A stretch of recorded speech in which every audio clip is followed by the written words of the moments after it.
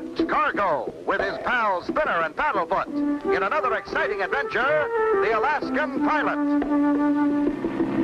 As our story opens, we find Clutch and Company on their way to the frozen north.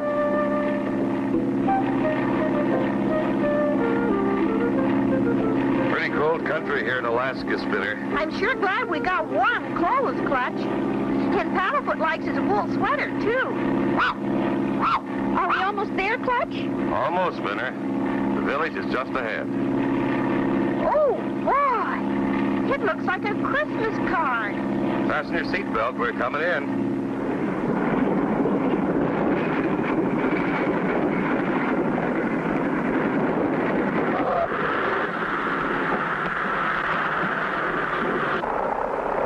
A man by the name of Smith is to meet us here. Somebody's standing there on the runway, Clutch. That must be our man. Let's taxi over there.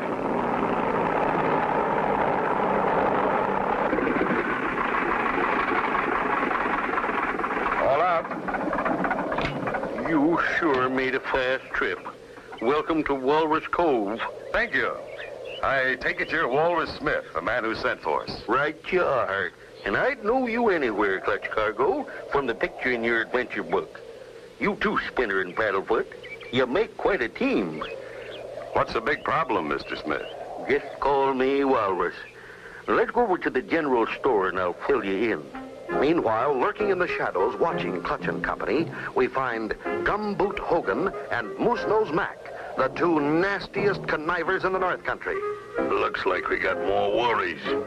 They're the ones Walrus called to find Klondike and Sourdough. Yeah, we gotta get rid of them. We can't afford to have them helping Klondike and Sourdough. Let's get the snow buggy and head north. For years, I've been grub-sticking Klondike Ike and Sourdough Mike. They always come in once a year for supplies. This year, they didn't show up. And frankly, I'm worried. I know what you mean. No one could survive a winter in this country without provisions. Do you have any idea where they might be? Yes, the way I get it, Ike and Mike discovered gold a ways back in the wilderness. Is there a landing strip anywhere near their mine? No, but I think there's a small clearing near their cabin. But nobody's ever landed a plane there before. Maybe we can. At least we'll try.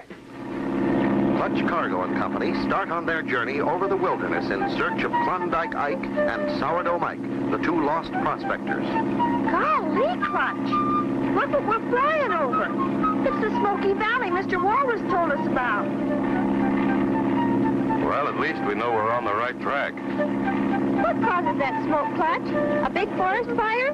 Oh, no. That smoke is caused by volcanic fissures, or holes in the bottom of the valley floor. That so-called smoke, you see, is really hot sand that comes up in puffs. Golly, that'd burn you, wouldn't it? It'd make you a real hot dog, Paddlefoot. Wow! Wow! Well, I wouldn't particularly like to land there. But I think we'd better get a closer look in case Ike and Mike are down there.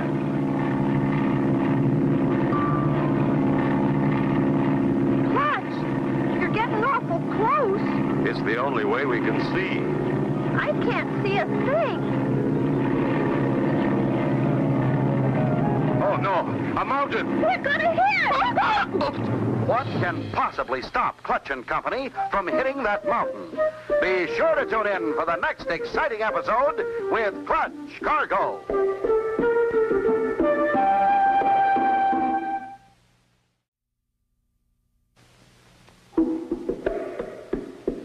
Clutch Cargo with his pals Spinner and Paddlefoot in another exciting adventure, the Alaskan Pilot.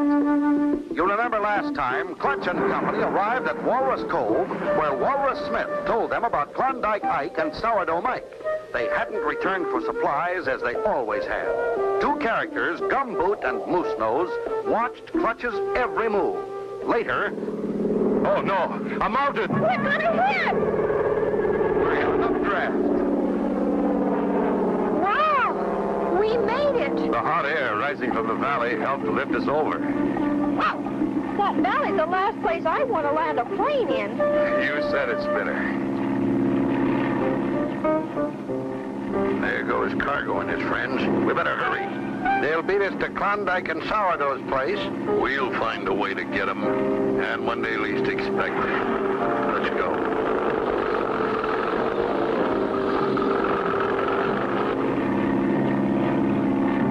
There are those twin peaks Mr. Waller's told us about. So they are. Klondike and Sourdough's cabin should be right at the base of the South Peak. There it is, Clutch. I see the cabin. There's the clearing in front of the cabin. If I come in slow, I can set her down there. Easy does it.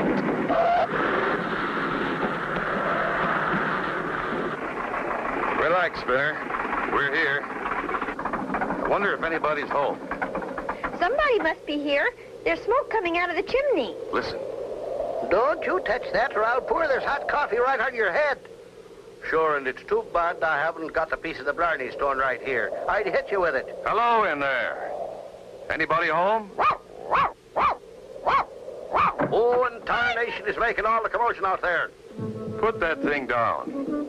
We're friends, sent here by Walrus Smith to find you. Why didn't you say so? Golly, mister. We didn't have a chance. Eh? Why, who are you? I'm Spinner, and these are my pals, Clutch Cargo and Paddlefoot. Clutch Cargo. We've heard of you. We've read your adventure logbook. Come in. Thanks, fellas. Don't mind if we do. Sure nice and warm in here. But what's that line for? Everything on that side of the line is Mike's. And everything on that side of the line is Ike's. Gee, that's a funny way to live. Not so funny. Sourdough'd edge me clear out of the cabin if I didn't watch him. Why, you old skin print. What about you trying to take off with the last bean in the pot? It was on my side of the pot. If you hadn't dumped our barrel of beans in the stream, we'd be panning for gold instead of for beans. I didn't dump the beans in the stream. You did. I didn't. You did. I didn't. You did. I didn't. Cut her out, you two, and tell us what this is all about. He's been doing the darndest things. He fed all of our hardtack to the squirrels and dumped our barrel of beans in the stream. I did. You did, you old geezer. Now, why would I do a thing like that? To starve me to death, that's why. Then you would get all the gold. Starve you? Why, you old fool, I'd starve myself to death, too. And you're just ornery enough to do it. Well, I've got good news for you. We brought your supplies and food for the winter. Gee, I'd sure like to see how you pan for gold. Beans. Well, come out to the diggings and we'll show you. There's Cargo's plane in the clearing. He probably brought the old coot's supplies. When we dumped their food, I thought they'd have to leave. How are you going to get them off the land now? We'll just jump their claim. I've got a plan. What nasty plan does Gumboot have to stop them? Be sure to tune in for the next exciting episode with Clutch Cargo.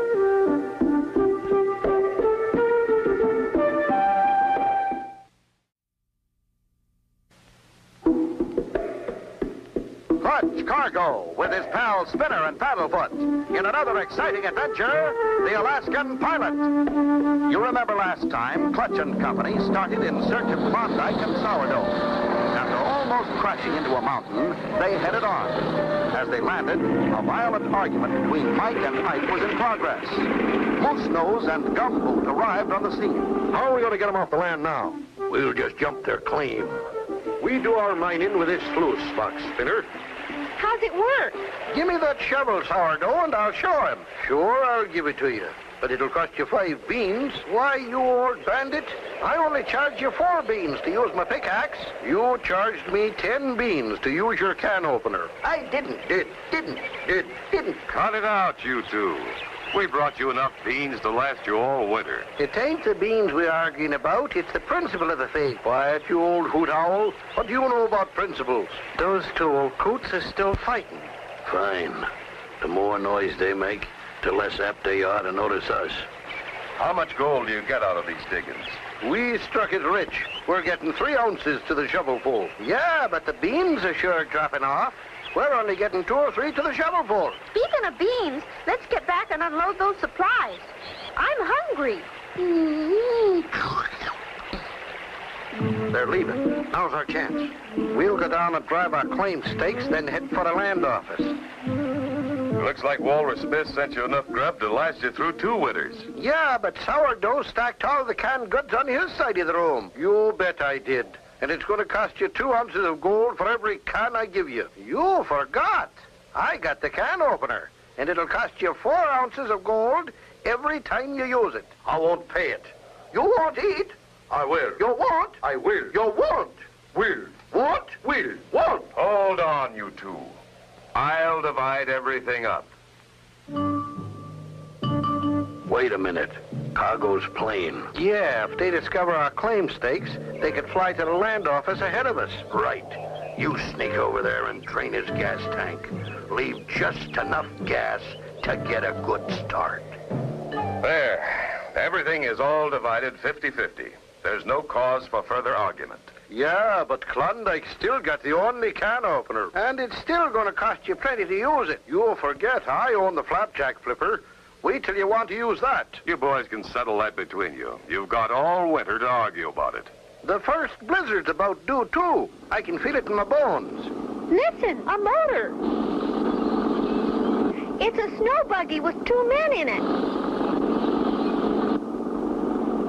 Why, that's Moose-Nose Mack and Gumboot Hogan. They're the orneriest claim jumpers in the whole North Country. I'll bet they've staked out our diggings.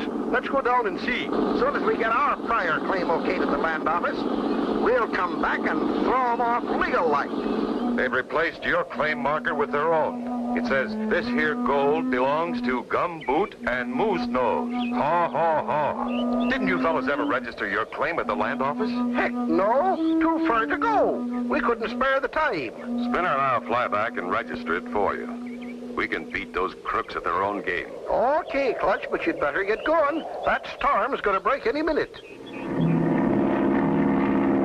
We gotta keep ahead of that storm. I'd sure hate to be caught in a blizzard way out here.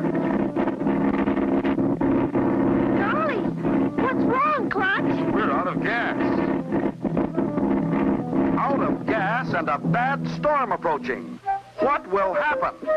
Be sure to tune in for the next exciting episode with Clutch Cargo.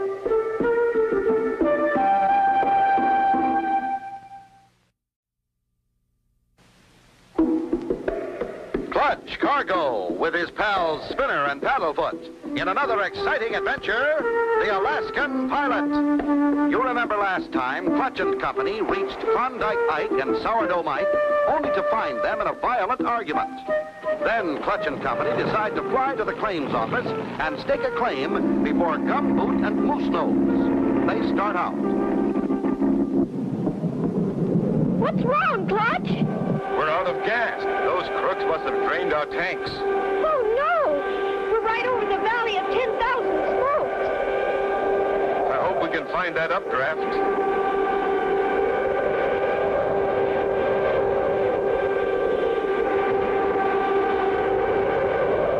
Clutch, look! We're starting to rise. We're in luck. We've hit the updraft. I think we can make it over the ridge. Look, Clutch, it's starting to snow.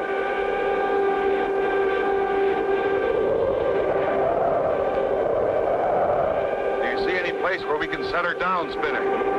Nothing but trees and a little river. A river? It's bound to be frozen over. We'll land there.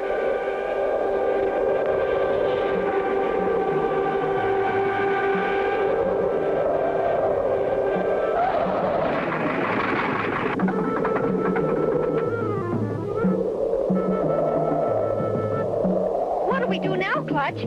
We'll never get to the claim office before those crooks. This river runs right through the town. Did you bring our ice skates with you, Spinner?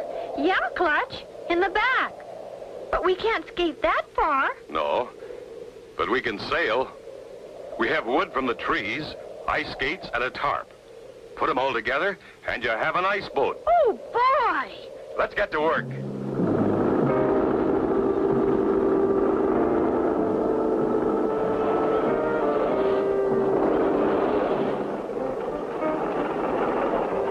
Again, the snow's getting deeper. Get out and put the front skis on. It looks like winter's here to stay.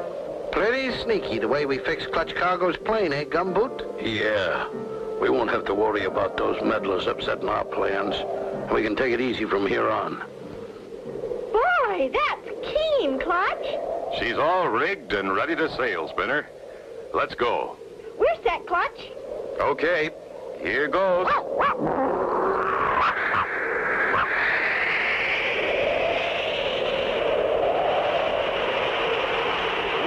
Look at this thing go! At this speed, we should beat those crooks to the claim office.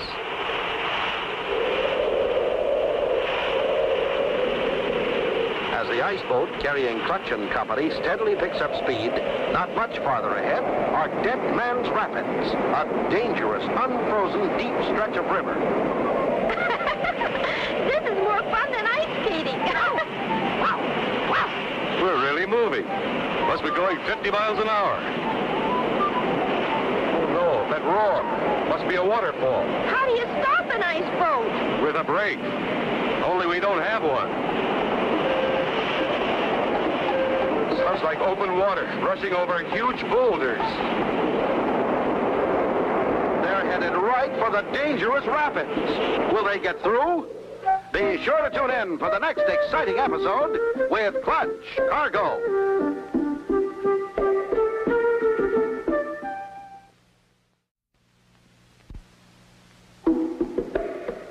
Clutch Cargo with his pals Spinner and Paddlefoot in another exciting adventure, the Alaskan Pilot.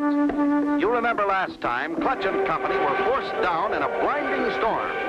Determined to beat Moose Nose and Gumboot to the claims office, they build a crude ice boat and start downriver toward Walrus Cove.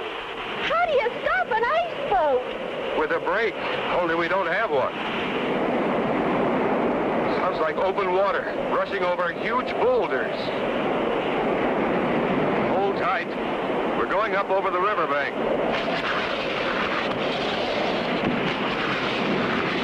Whee! We did it! Should be easy sailing from here on. Not far to go now. A few minutes and we'll have our claim filed, Moose Nose. Look, Clutch, we're almost there. There's Walrus Smith's store. Drop the sail and we'll coast in. Boy, that was quite a ride. Come on, gang. Let's go over to the general store. Boy, am I glad to see you. I was worried. So were we at times. Where can we file a claim for Klondike and Sourdough? Right here. I'm the storekeeper, the mayor, the postmaster, and the land agent. Come on in the store. There's the village just ahead. We made pretty good time. Pull up in front of the general store. We'll go in and file our claim. So Moose Nose and Gumboot are up to their old tricks again, huh? Shh. They're coming in. We want to file a... Why, yow! Clutch Cargo. Let's get out of here. Clutch, they're getting away. After them, men.